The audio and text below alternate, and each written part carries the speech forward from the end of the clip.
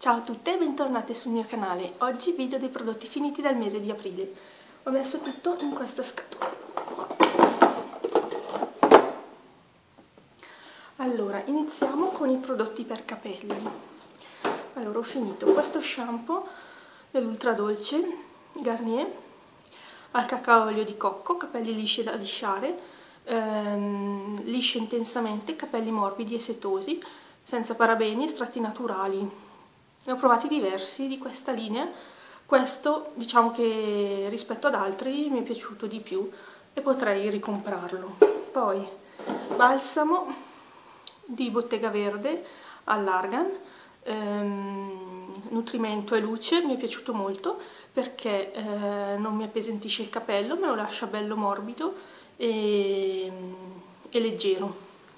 Sicuramente lo ricomprerò. Tra l'altro questa linea all'argan di Bottega Verde mi piace molto, soprattutto il burro corpo.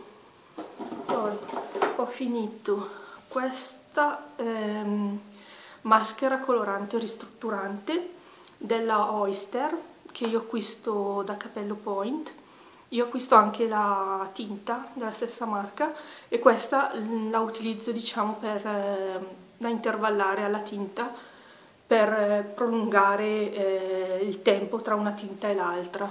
Questo qua dà un riflesso colorato, questo qua è nella colorazione chocolate. Io la metto sul capello umido, la lascio in posa un bel po'. Qua dice allora espande le possibilità di giocare con il colore, i pigmenti concentrati donano un riflesso che si intensifica all'aumentare del tempo di posa, con olio di oliva, zenzero e burro di cacao che completano l'azione donando nutrimento per capelli luminosi, corposi e ristrutturati. E in effetti a me piace molto, mi lascia il capello molto morbido e la colorazione è visibile. Poi ho finito questo ennesimo bagno doccia della Palmolive all'olio di argan del Marocco e mandorla, buonissimo, ho comprato già tante volte e l'ho già ricomprato. Poi lavamani di Bottega Verde alla lavanda, ve l'ho già fatto vedere in altri video, mi è piaciuto tantissimo, lo ricomprerò sicuramente. E poi ho finito questo body scrub della Swiss Form, sali marini, mix di oli essenziali, alga marina, lavanda, artemisia, buonissimo, lascia la pelle molto morbida. Io di solito non lo compro perché mi viene dato come campione quando faccio gli acquisti dalla Swiss Form, appunto, buonissimo. Poi ho finito Beauty Farm di Neve Cosmetics, che è la maschera detergente, crema detergente, maschera idratante. Io l'ho usato soprattutto come crema detergente, mi è piaciuto sì e no, non fa, più che altro perché non fa tanta schiuma. Io siccome lo utilizzo insieme al Simil Clarisonic preferisco qualcosa che mi faccia più schiuma, non penso di ricomprarlo. Poi questa crema di Clarins che non ha bisogno di presentazioni, la Masvelt, famosissima sul tubo, ha un profumo buonissimo, buonissimo, e fresca perché lascia proprio una sensazione fresca sul corpo, infatti la preferisco nei periodi più caldi. È una crema contro le adiposità localizzate e in effetti il suo potere è molto evidente.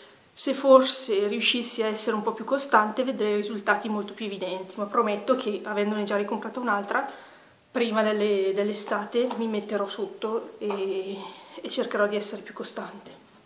Poi ho finito questo profumino Malizia Bonbon al milkshake che è buonissimo, è proprio zuccherino, mi fa venire in mente l'estate, è buonissimo, potrei ricomprarlo, soprattutto magari essendo piccolino da tenere in borsa, nell'eventualità, molto buono.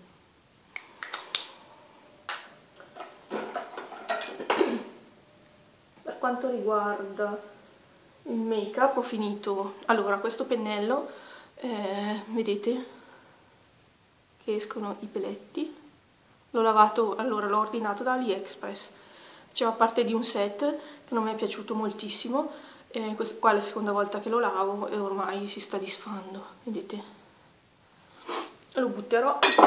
E poi ho finito questo fondotinta di Maybelline, ve ne avevo già parlato nel video dei prodotti nelle scoperte del mese, mi sembra.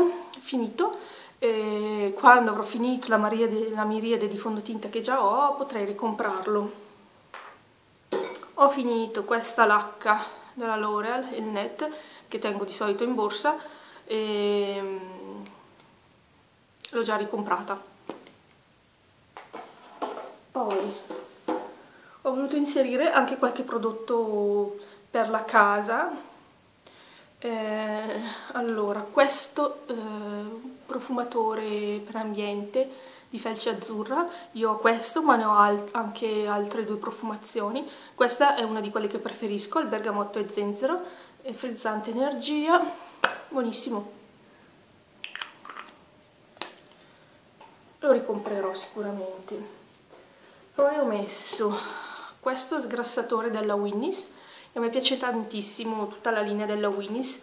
Uso anche il detergente multiuso, anche lui buonissimo, è verde, e mi piace soprattutto la profumazione di questi prodotti, perché ad esempio questo, che è uno sgrassatore, non ha la solita profumazione di Marsiglia di sgrassatore, molto buono, e lo compro e ricompro in continuazione. Questo l'ho preso da Acqua e Saponi, sempre dalla Winnie's. Questo ammorbidente, nell'ecoformato, ai fiori bianchi, ipoallergenico, nickel cobalto cromotested, con materie prime di origine vegetali da fonti rinnovabili completamente biodegradabili. Lo utilizzo soprattutto per il bucato della bambina, sempre da Acqua e Sapone l'ho preso. Poi queste salviettine, quindi sempre per mia figlia, della Speedy Care Bodyline, PEG, SLS, fenossietanolo derivati dal petrolio. Contengono degli estratti di frutta, da quello che ho capito, molto buone, hanno un'ottima profumazione, le prendo da Acqua e Sapone e molto spesso sono in offerta. Poi, ultimi prodotti sono queste jar della Yankee. Oh madonna. Allora, una è la Ciampaca Blossom, profumo fiorito delicato, buona. Questa qua fa parte della nuova linea, la nuova collezione, la My Serenity, ma non mi ha entusiasmato particolarmente, una profumazione molto delicata, forse troppo delicata, non mi è piaciuta e non credo di ricomprarla. Questa che la compro periodicamente, la Farside Treats, il profumo di marshmallow, e anche questa che compro regolarmente, la Shea Butter al burro di karité, buonissima. Con questi prodotti ho finito e ci vediamo al prossimo video. Ciao, un bacione!